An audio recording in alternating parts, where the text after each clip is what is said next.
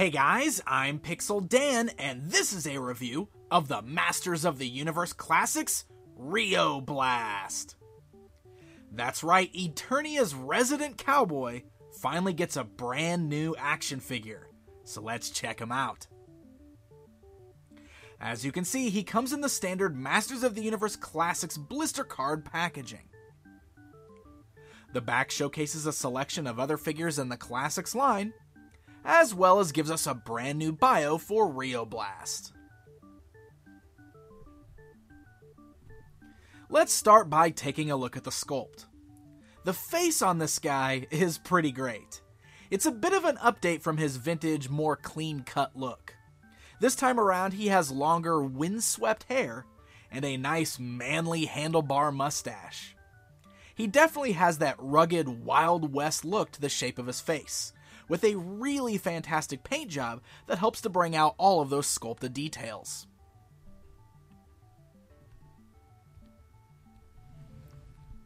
Rio Blast has a lot of new parts to accommodate his unique look. Among those, you'll notice his gloved forearms with new open palm hands that are sort of in a quick draw pose, perfect for his included blasters that we're going to take a look at in just a bit. There's a lot of great paintwork going on here too, with nice two-tone paint jobs in many areas. We get metallic browns over more flat browns on his gloves and belt, while his shirt features a more bright blue with a great mixture of browns and metallic silver for his tech parts. I love all of the little details worked into this guy. Take a look at his belt, which features bullet shells all the way around to the backside, where he has a sculpted on green pouch and a black bullwhip. And then the design of his legs makes it look as though he's wearing chaps. And on his feet he's sporting cowboy boots, complete with spurs sculpted onto the backside. The little details like that, all with very nice paint, really make this guy stand out as something quite different than most of the other figures in this line. Alright guys, let's go ahead and take a closer look at Rio Blast here. First things first, let's go ahead and start by running down his articulation.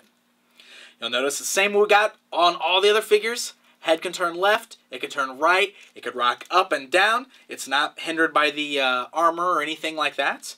You got the nice ball joints at the shoulder, so the arms can go outwards, move forwards and backwards. You got the swivels at the bicep. You've got standard joints at the elbow. He doesn't have anything at the glove cut. This is all a brand new sculpted forearm here. And then he just has the swivels at the hands. And you'll notice that he's got some little holes in the forearms, which is going to be for his accessories, which I'm going to show you in just a bit. He's got the torso crunch articulation, which is not hindered by the armor whatsoever. And then he's got the swivel at the waist there.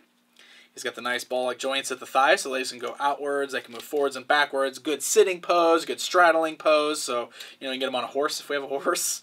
We can swivel him at the thighs there. You got the nice joints at the knee. There's no swivels in the boot or anything like that because of the chaps that are sculpted on there. And then the ankles just go up and down, and they are very, very tight on this figure.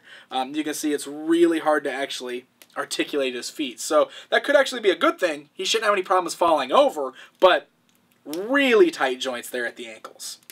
So this guy's got a lot going on because of all of the weapons that we're going to attach. Now, if you guys are familiar with the vintage Rio Blast action figure, you'll remember that all of the weapons were sort of embedded into the figure there. So you would just actually pull out all of the parts and the guns would kind of come out with it. He had like hole in his chest and hole in his thighs, and all the guns were stored that way. That is not the case with the new figure here in the Classics line. Instead, all of your accessories are clip-on accessories, which is pretty much what we should expect at this point. A lot of the things have just been clip-on parts instead of action features in this line, like Mechanex's neck and stuff like that. So, few things I want to talk about with how all of that works. First of all, let's look at this flap right here on his armor. It's all worked onto the armor itself. So he just has the standard torso underneath, which is a very similar thing we've been seeing. You'll notice it is a little puffy. You can see the lats are huge under here. But it just clips on like all the other armors. He's got the standard little nubs there that you can pull off. So the flap on the front that would fold down. On the vintage figure that actually housed the gun inside is just a standard flap on this one that we're actually going to plug this little red gun onto. Now, one of the things about this that I don't like at all is the fact that it never closes all the way. You've probably noticed in a lot of my shots that I've already had showing him, especially on his profile there, you can see that it just doesn't close. It's always going to be open slightly. Part of it is folded down, so it's kind of meant to be a flap that folds down, but it just doesn't press up all the way against his chest. And the problem is because the little hole nub on the inside there prevents this flap from getting flush with his chest. So it is always going to look like it's folded down part way.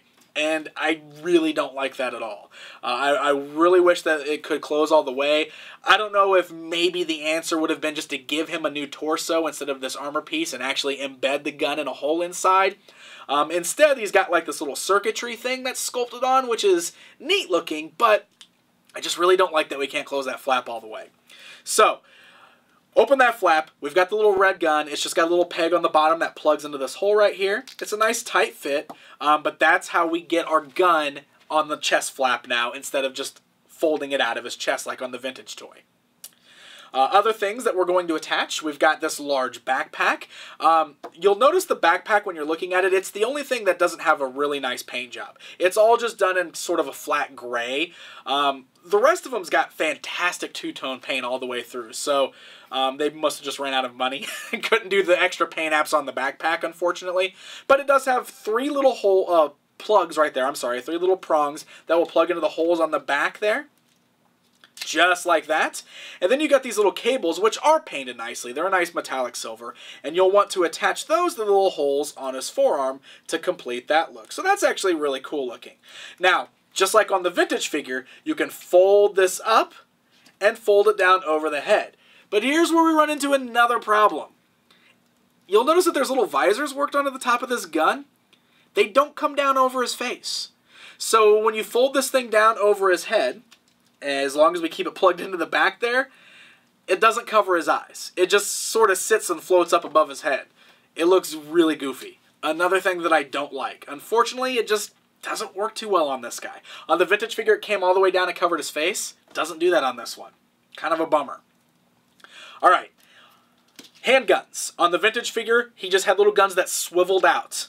On this one, you have to plug them in. So he's got these little holes right there on the inside of his forearms. You'll just plug in his guns, just like so. They fit nice and snug.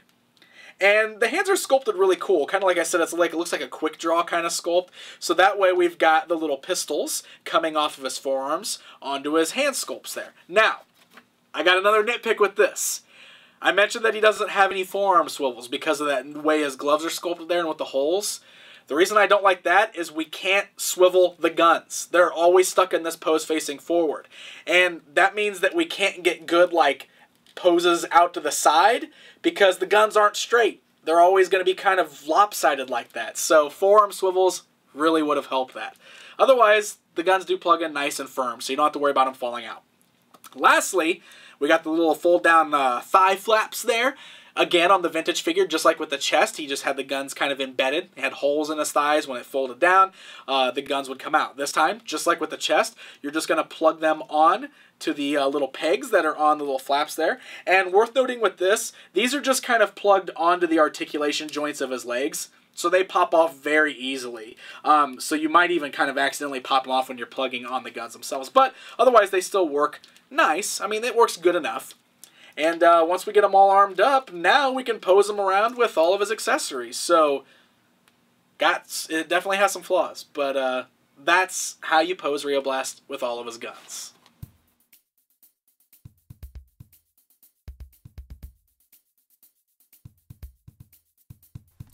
All of his interchangeable accessories can pop on and off, allowing you to display Rio Blast in a variety of different poses.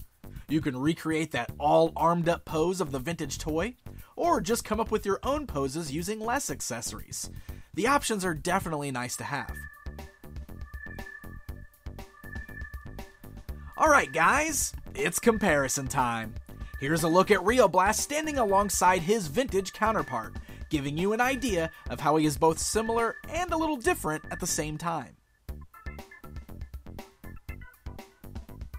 And here he is alongside the NECA Staction. You can tell that many elements were taken from this design and worked into his new Classics figure.